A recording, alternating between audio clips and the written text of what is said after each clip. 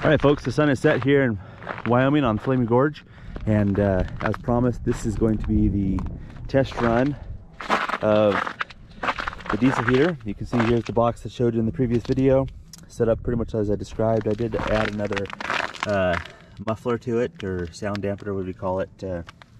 Anyway, I've got the controller cord just coming through the Velcro window here, and then the power goes underneath and into the jack, that I'll show you in a second. But anyway, haven't started it up yet. I wanted to show you before and after, and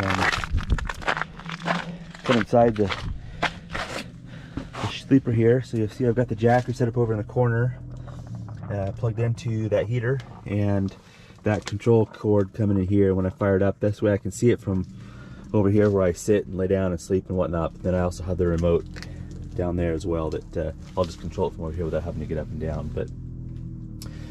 But yeah, so I'm gonna test it out. So this is before starting it up. As you can see here, inside temperature inside here, the shanty is currently at 32.7 degrees.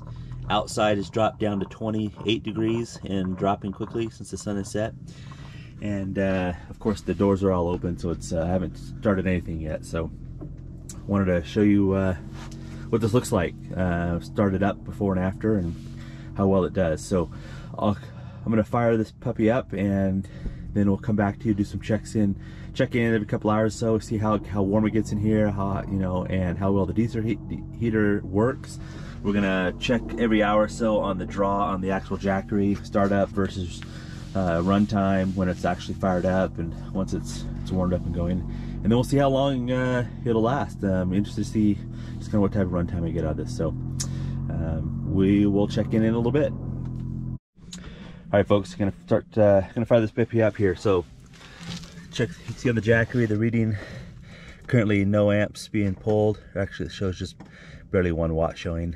I'm not sure what the deal is that is, but anyway, 100% of the jackery. This is jackery 500, and at 100%, again, temperature check, currently inside the tent is 32.4 degrees. Outside is dropped to 27.1, and it's 5:53 in the evening. So come up here and turn this bad boy on.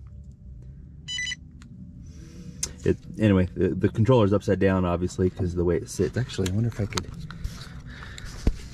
Anyway, it's upside down, obviously. I'm not too worried about it since I'm going to be controlling it with the remote over here. But let's see what happens here. So I just started up, and you can see that it's currently now drawing 89 watts, 85. So that, you know, that glow plug is starting to get warmed up, fire up, and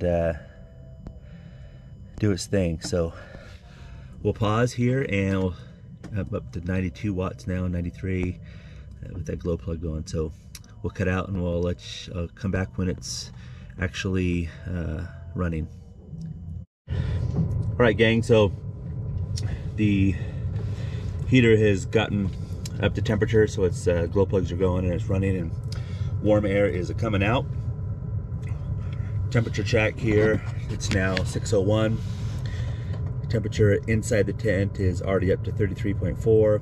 Outside is dropped to 26.2.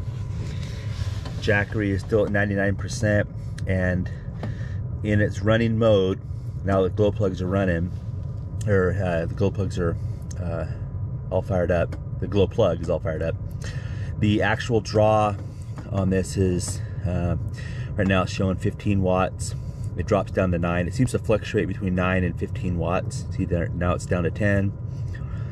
And so it seems that about 10 to 12 watts, I think, is probably on average what it's running at. And that's with the setting on the medium setting. So this has this goes from 0 to 10 on this particular model. I have it on 5 at the moment. And this is the this particular mode allows you to set just that range. You can also set it in a thermostat type mode, which I'm going to try later on, maybe even tomorrow night. But anyway, at the half power, essentially, or the half setting, 5 out of 10, it's drawing that 11 watts now. And anyway, it is kicking out some seriously warm air right now. Definitely starting to feel it here in the tent as the temperature rises. Just since we've been talking, the temperature's up to 34.2 now. So anyway, we'll let things stabilize here a little bit and do another temperature check in a little bit. All right, it's now 6:35. Inside temperature in the tent here is at 54.9, so just about to hit 55. Outside has dropped to 22.3 degrees Fahrenheit. Jackery is still bouncing between 10 and 15 watts at the most. Right now it's at 15, now it's at 11, and total Jackery power is at 97%. So, and that's still just on half of the max setting. So this goes up to 10. Nice warm air coming out. I imagine that if I had that on the highest setting, we'd probably be in the up to 60 or so, maybe even into the 60s by now. So we'll check back in a little bit again. All right, time to temperature check. It's 6:52 now, and outside temperature is at 23.4 degrees Fahrenheit. Inside is at 61.2. Still running at the mid setting, and you probably can hear a little bit of the fan blowing in, but I hear absolutely no ticking of that pump, that dosing pump. I can't hear it at all. That's fantastic. The other cool benefit to this that people know about, but which is interesting, is it's been running now for a while, and I'm in here. Absolutely no condensation. There's no moisture in here. That nice, warm, hot, dry air coming in here is fantastic. So anyway, we'll do another temperature check and a time check in a little bit. All right, guys, time and temperature check again. It's 7:45. It's now 64 degrees, 64.5 degrees. Inside the tent, 19.8 outside the tent. Jackery is currently pulling 10 watts. And we've actually dropped it down to the 4 setting. I actually had the tent up to above 70 degrees when I was taking a few minutes to cook my dinner real quick, and it got too warm. But you'll notice I am fishing in shorts. This thing's working really well. So we'll do another temperature and time check here, another hour or two, but probably gonna hit the hay here soon, and we'll see throughout the night how this works. But so far so good. All right, morning folks.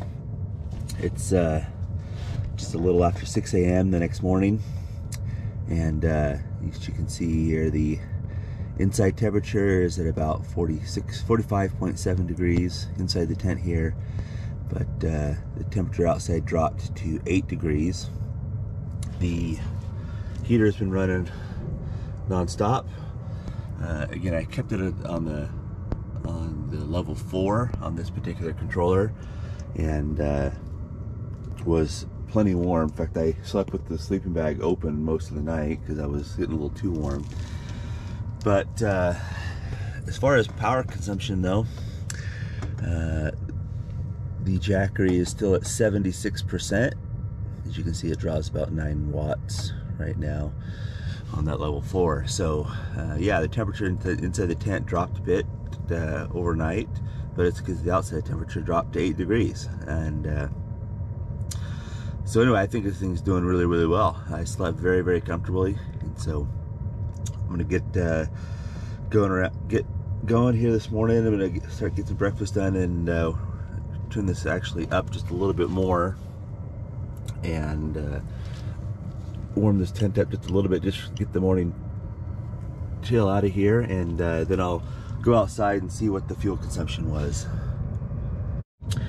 All right folks, last temperature check here. So it's 7:26 in the morning, almost 7:30. Sun's come up, so I'm about to head out to go hunt for some big lake trout. But inside the tent, we're looking at 61 degrees right on the dot, and outside temperature is showing 6.8 degrees, and the Jackery showing total of 72% left. Right now the heater's, can't tell the glare, the heater's pulling right at 9 watts of power. And again, it's been running on level 4 all night long. I cranked it up for maybe 5 minutes when I first got up, but then cranked it back down again because I started cooking and it got really hot in here. So far so good. In a minute I'll go out when I get the gear all loaded up and get my bibs and coat on. I'll pop open the box and see what the fuel consumption was. Alright folks, let's pop this open here. Let's see how much fuel she actually burned. Remember, this is a 7-liter tank, and so about halfway, right about halfway actually. I didn't fill the tank all the way up. The bottom of this tape line is where I filled the fuel, and it's somewhere between, that's about a half of what was in there is burned. So I think it probably had about 6 liters in there. I ran it all night long. I'll look at the total time here when I get back home and look at the videos, but about half this little 7-liter tank. So good to know, and hope that's helpful.